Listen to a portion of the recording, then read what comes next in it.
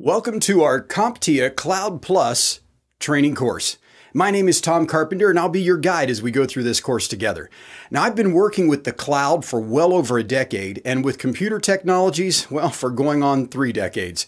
And, oh no, it's actually more than 3 decades. And in all of that time, the cloud has become one of the most interesting and, well, let's just say it, coolest technologies that has come along. Because it allows us to do everything that I remember doing back in the 1990s, but in the cloud. Inside of a web browser, I can deploy 25 or 30 servers in less than an hour. Inside of a web browser, I can create storage. I can create artificial intelligence implementations. I can do all kinds of things. The cloud is just amazing. I really love this technology.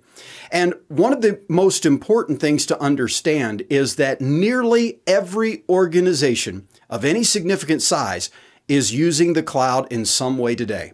Even if they're just using a subscription service to something like Microsoft Office in the cloud, or if they're going all out and they're doing all cloud deployment for their infrastructure, organizations are utilizing the cloud.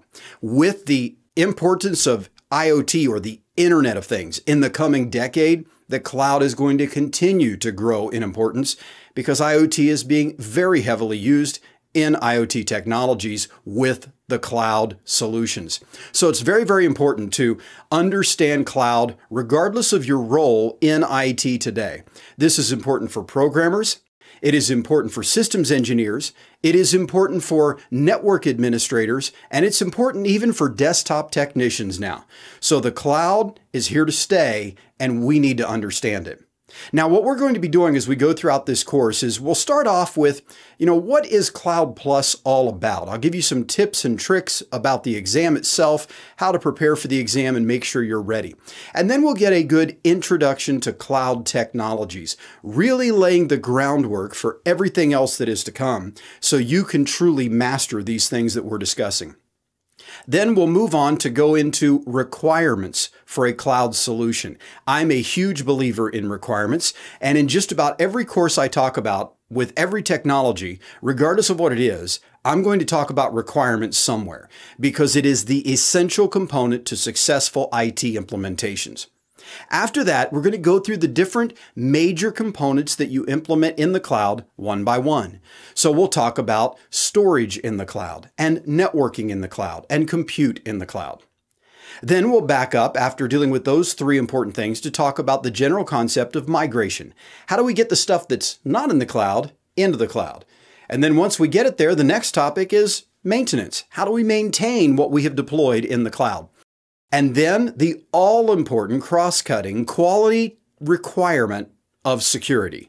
Security is so important, I don't just want to talk about it throughout the course, although I do, but I want to have a dedicated section to it, and we have that as well.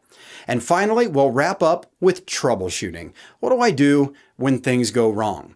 So as you can see, we have a lot of things to cover in the course. Now, in addition to the course itself, I want you to understand that we have other materials available for you. So we have the objectives available readily so that you don't have to go looking for those. And then we also have slide handouts, which can be excellent for you to use to take notes as you go through the course. And in addition to that, at the end of each chapter, we have questions to make sure that you're grasping and comprehending everything that we talk about. Now, there's one thing I want to be very clear about. This is important for the Cloud Plus exam, CV0-003, and just for understanding the cloud in general. And that is that cloud does not always mean someone else's network. In many cases, you implement cloud technologies on your local network. Maybe you use something like the open source solution called OpenStack or something else entirely, but you can implement what is called a private cloud.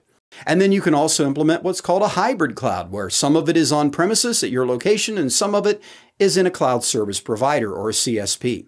So this course addresses both sides of that coin, the private cloud and the public cloud using a CSP.